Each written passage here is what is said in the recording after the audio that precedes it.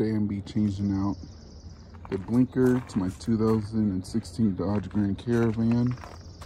It's a front passenger blinker, and got these from the auto parts store from 2010, I believe, sorry, 2011 to 2020 Dodge Grand Caravan. It's this right here that you need. 3757A is the light bulb. Sylvania comes with 2 of them. So I have a little condensation in the old blinker right here. You see that? But this is it right here.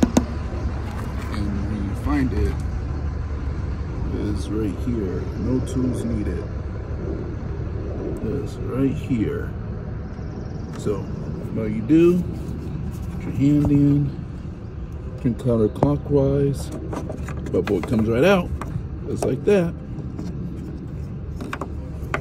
Just pull that right out, like so. Grab by the base of the bulb. The bulb right here. Once again, no tools needed. So I just pop the new one in. Just push right in, no problem. And put it back in. Yep, no problem.